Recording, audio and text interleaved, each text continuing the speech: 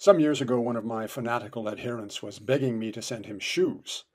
I told him I would, but I haven't been able to find any that would fit feet with 7 toes. It's been over 10 years, and I'm still looking. I never forget a promise.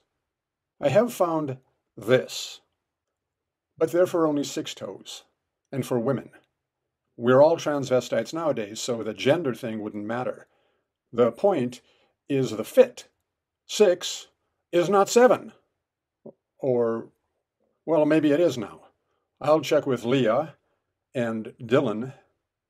They know more than all of us that 1 equals 0. I can't find his contact info, though. Huh. Wait, yeah, I found him in the old emails from 10 years ago.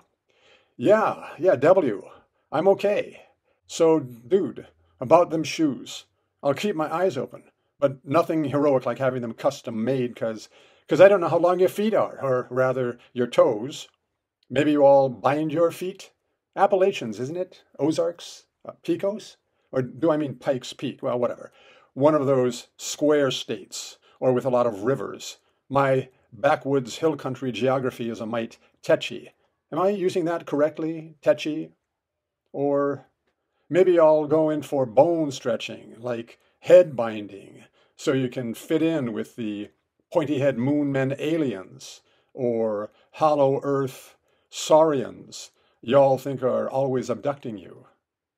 No, I'm sorry.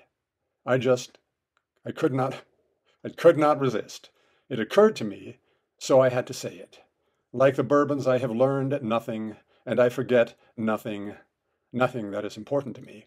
But I have to be true to myself as to others. Who we are is what we do.